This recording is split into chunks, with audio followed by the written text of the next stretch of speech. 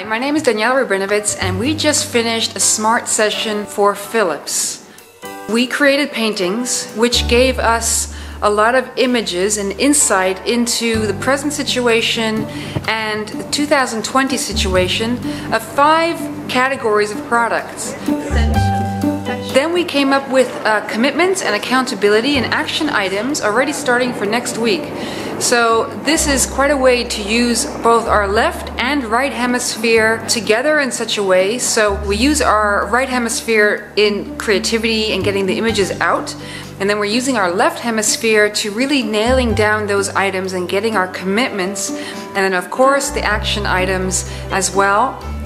All starting from the painting. So it's a painting that really starts everything rolling, and from there we move it further and we really integrate both hemispheres, and it was a great session.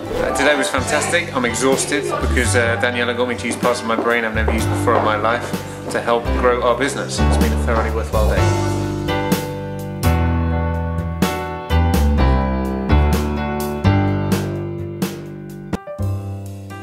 So today I work with a company for an art session. So the whole company came in, all different divisions, and we created a painting which was one cohesive painting, and the assignment was to build a landscape that starts low and it ends very high, and also to be working with the seasons, so spring, summer, fall and winter.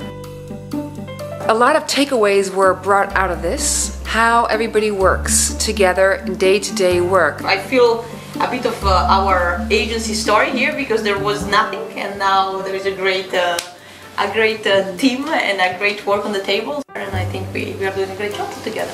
It was really therapeutic just to be like, well, this is what you're doing, just go with it. And what I saw today probably is very similar to how we all are, because those that I do know, it was a predictable sort of response, so now I feel like I know everybody a little bit better without knowing everybody, so I thought that was pretty interesting too. I thought it was really telling. Today I work with a business with a topic of finding their uniqueness, uncovering their uniqueness and their values so that they could use that as a competitive advantage. Actually really a lot of fun. I enjoyed it, and I really liked the not thinking. Just, of course, thoughts come in and that's okay, you just let them be, but then really to keep painting, keep making something, and then afterwards looking at what comes out of it. That's really powerful.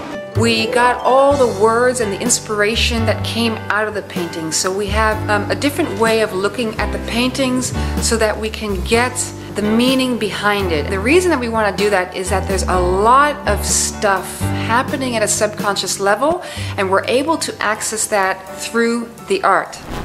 What I thought was really powerful making these paintings, and afterwards the information that you gain from it, because I really thought that it said something about us as a company and what we stand for and what we find important. So the filtering of the painting, just using a whole different form without talking and thinking at first, and then finding words that come out of the paintings.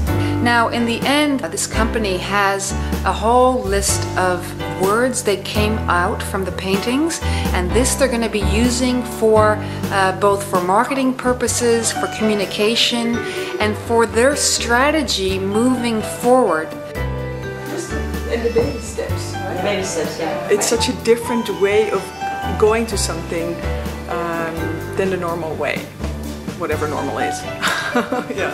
So art works for your business in finding strategies, in working with teams, in communication, in discovering what's going on. So I look forward to speaking with you soon about bringing art to your business. Until then.